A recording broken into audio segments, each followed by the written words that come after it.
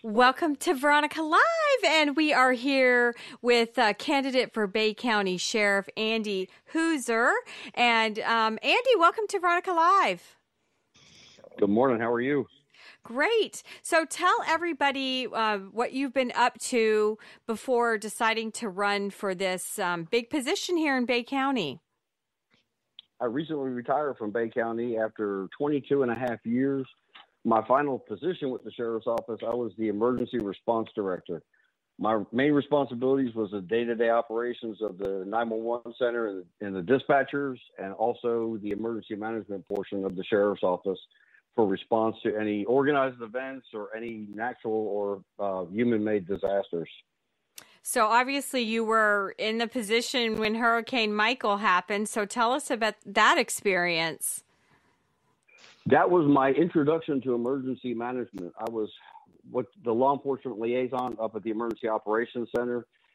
So I was the eyes and ears for the sheriff and the agency up in the EOC prior to landfall, during, and after landfall of Hurricane Michael, making sure law enforcement coordination was done, communications were brought back up in different areas of emergency response after the storm.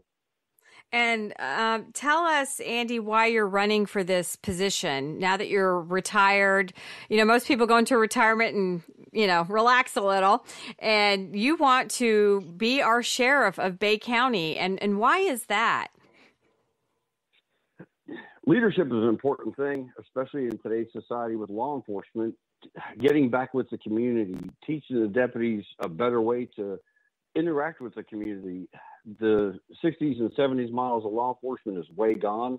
Now, law enforcement is more ingrained with the community, more in touch with the community, more of a helping hand rather than the disciplinarian of the communities. The big thing is, focusing on teaching leadership to the newer and younger deputies so they understand what the main focus is in keeping the community safe. And what do you think some of the issues we have here in Bay County are? Well, spring break, which thankfully is not like it used to be back in the early 2000s, but during the summer times on the weekends, we have an influx of tourists. We have an influx of visitors. The community is growing by leaps and bounds. Every street you go down, you're seeing a new subdivision getting built or a new apartment complex getting built, and need to focus on the community safety, keeping the community like it was 20 years ago, where it's a safe place to be. It's a fun place to be where people can relax and enjoy their lives and not have to worry about what's going on around them. So I feel pretty safe always here in Bay County, but what do you think some of our biggest issues are? Because fentanyl is definitely out there, and then people are always talking about human trafficking. And, I have naive people I know that say it doesn't happen here in Panama City. So I wanted to know your thoughts on the drugs and human trafficking here. The drugs, it starts at the border security. The influx of the heroin, the influx of the fentanyl. Now we've seen cases where they're mixing the fentanyl with heroin. They're mixing fentanyl with cocaine. And that's an extremely dangerous drug on its own, but mixing it with other illicit narcotics, you're seeing an influx and an uptick in overdoses, overdose deaths. You're seeing lives getting ruined by this not new drug, just the reintroduction of these older drugs back into the communities. I've worked special events before where I've seen firsthand the effects of fentanyl. I've seen firsthand where deputies and other law enforcement have dealt with the fentanyl that have had adverse reactions to it, to where now they manufacture special gloves for the law enforcement so they don't get that induced into their systems. Right. And his co-host John Solak, I wanted to follow up with you on that comment about changing the policing, modernizing it, or versus what it's been over historically. What we see on the television, a lot of these breakdown in civil society. You have the smash and grabs. I've seen videos of the police driving by while people are shooting at each other, and the police just keep driving on by in these big cities. Is that coming to us? Is that coming to Bay County, or is that just something that's where I guess people just give up in the big cities, on trying to do anything because they can't get the criminals prosecuted. So what's the point of even stopping, if nobody's going to do anything with it? That I wouldn't say it's definitely coming to Bay County. There are situations, bad guys have cars. They do travel. Back spring break, the college students unfortunately become a target of the criminals. And accountability for law enforcement, a cop driving past somebody shooting at each other, that is completely, irresponsible. It's negligence of their duties. When you swear in as a law enforcement officer, no matter what uniform you wear, you're swearing to protect the community around you. And we need to get back to getting out with the community, getting to know who your community is, getting to know who your community leaders are, talking with them, seeing what their concerns are. Back in the 80s when the COPS program started, getting into those communities that want to see law enforcement come in and help them clean up the bad elements in their areas. Unfortunately, crime is everywhere, no matter where you are, the smallest town or the biggest city.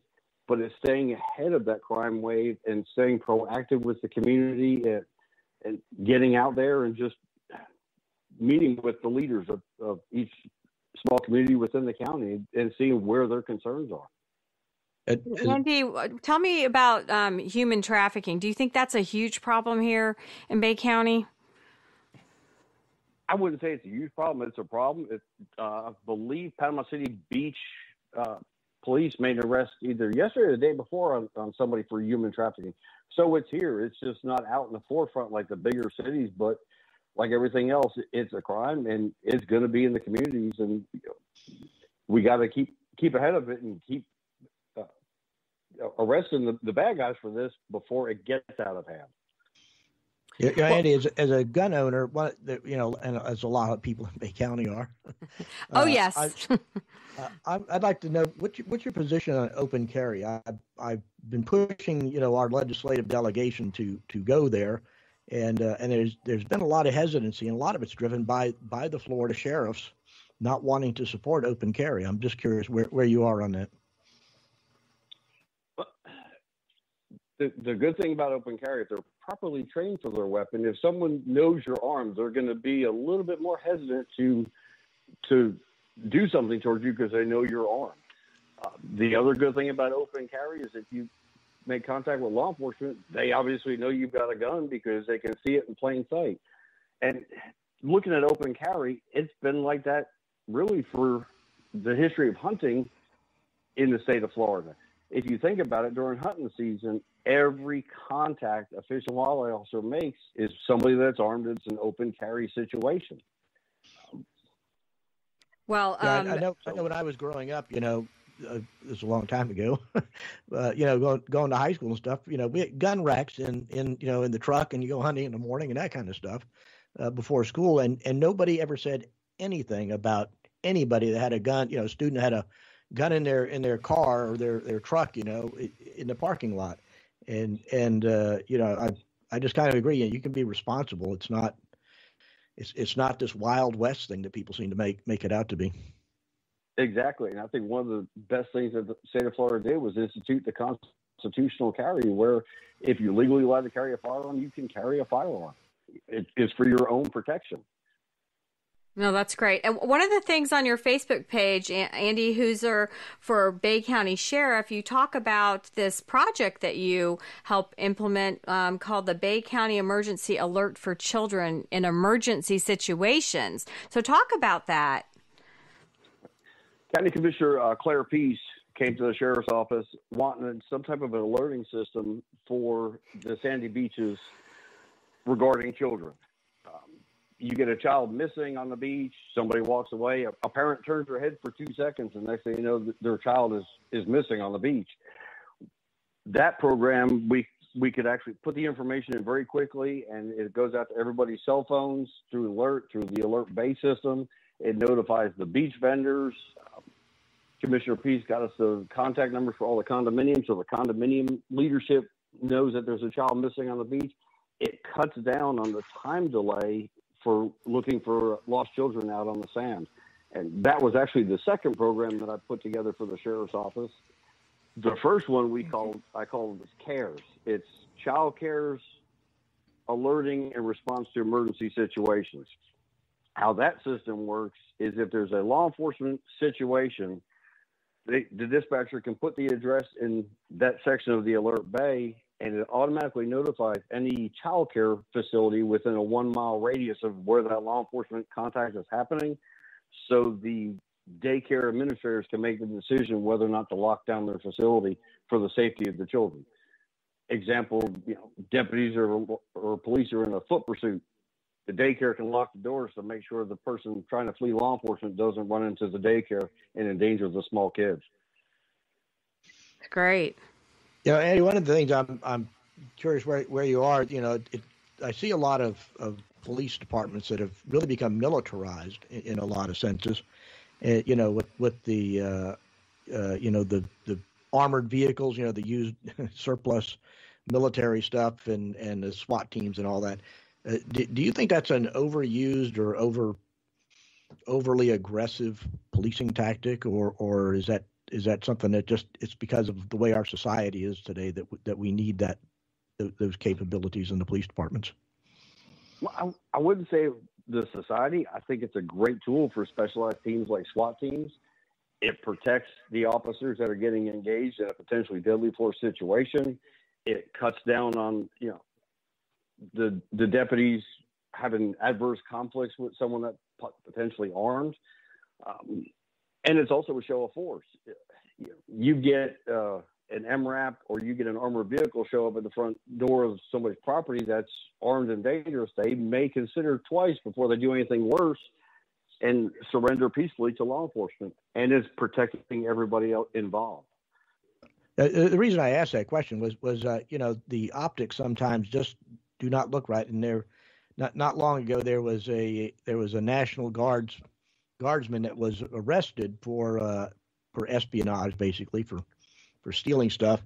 And the video was just, to me, it was appalling because they had, here's this guy, he's like surrendering, hands on his head and all this kind of stuff. He's standing outside in front of his house in shorts or whatever.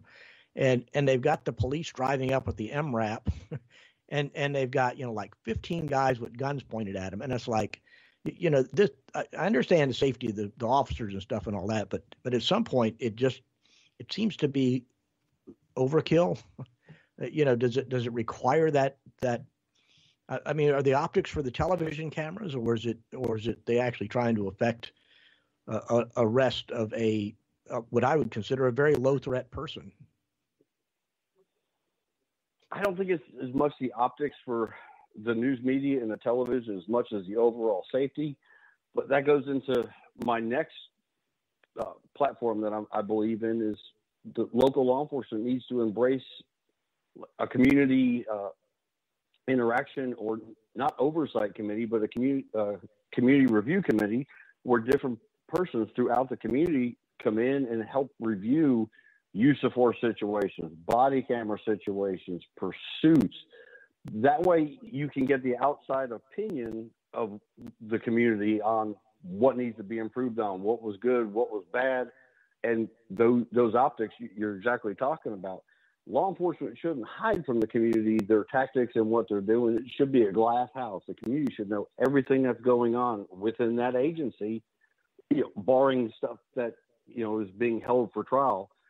But the community needs to be aware of what's going on, and a community committee to help review those situations and get their opinion on those optics, I think should be in every law enforcement agency.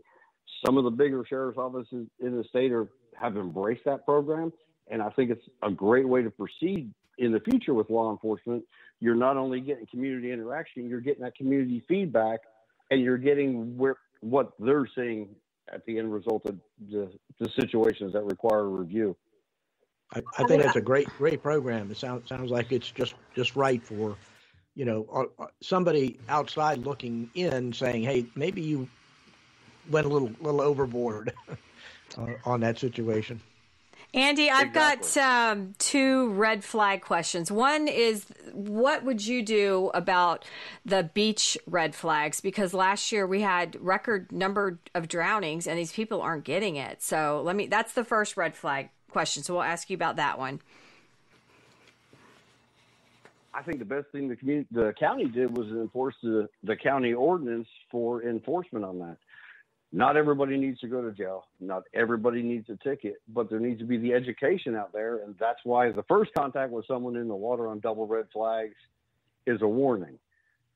Any subsequent that day, then it becomes a ticketable issue. Some people, they're gonna push the envelope on what they can do, but double red flag days and rip currents are extremely dangerous, and people need to be aware of them. There's some tourists that come from middle of the United States that have never been exposed to the Gulf, and they need to be aware of the situation. And that's a good program with the double red flags and keep people out of the water. It's for their safety. Well, it just was horrific last summer. The other Florida red flag law I wanted to talk about, and that was passed because of the horrific 2018 mass shootings at Parkland High School. And police can now, go to a judge and take away people's firearms. So I just wanted your position on that red flag because, what scares me is if somebody's making something up and then you come and take my weapons and now I'm unarmed. But I do want the wackadoodle not to have arms. So I wanted your thoughts on that. The risk protection orders have, in my opinion, both good and bad. The good thing is that it gives law enforcement the ability to protect the person, protect their family, and protect the people around them if it's done correctly. If the evidence is laid out in front of a judge, and that's the next best part about that is you have to go in front of a judge, and the judge has to sign that order saying to go ahead and seize those firearms from that person. In my opinion, I think it needs to be a little bit different, but it's on the right path with protecting people. Is the first step is going in front of a judge and explaining the situation and having them make the decision of whether or not there's probable cause to sign that order to go collect the firearms. Well, are there any issues that we're missing that you want voters to know about you, Andy? Why you should be the next sheriff? Well, the big thing is transparency. Law enforcement has come a long way. I am a big advocate of body cameras. That way, there's not just evidence, you can see what's going on with those citizens' interactions, whether good or bad. The good thing is supervisors can review the body cameras, they can look at them, and they can address any potential issues with training or the way law enforcement is handling that particular situation. But we need to get back to the basis of getting back with the community, getting out with the community. They are part of us, and seeing what their needs are, what their concerns are, and what they'd like to see addressed.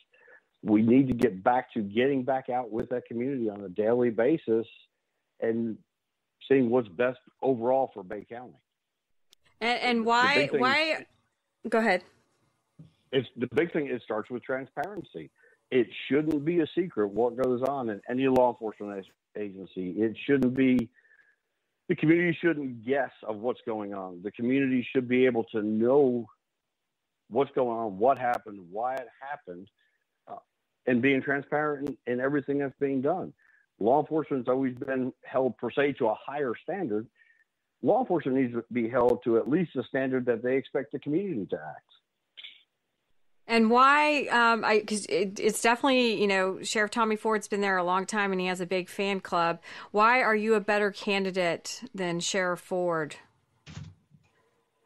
My passion is with leadership, learning new skills, to the point that I went back and I've received my master's degree in leadership, and I'm currently working on my doctorate in leadership with organizational development and going back to servant leadership. One of my idols when it comes to leadership is the president of the Barry Waymiller Corporation. If you ever get a chance to listen to some things that Bob Chapman does, he wrote a fabulous book on how important leadership is and how important it is. It's got to start at the agency. You've got to have the respect of the people that work for you. They've got to understand where you're coming from. But it needs to be that more of a family atmosphere where they're happy to be there. They're happy to go to work every day. They're happy to go out and help that community. And learning new leadership skills is not only benefit the agency, it's going to benefit the community as a whole. Excellent. Well, where can people find out information about your campaign, Andy? Well, right now I've got my Facebook page up, Andy Husar for Bay County Sheriff, and every day I'm going out. I'm going to different businesses. I'm introducing myself to the business leaders. I'm going out and introducing myself to the community.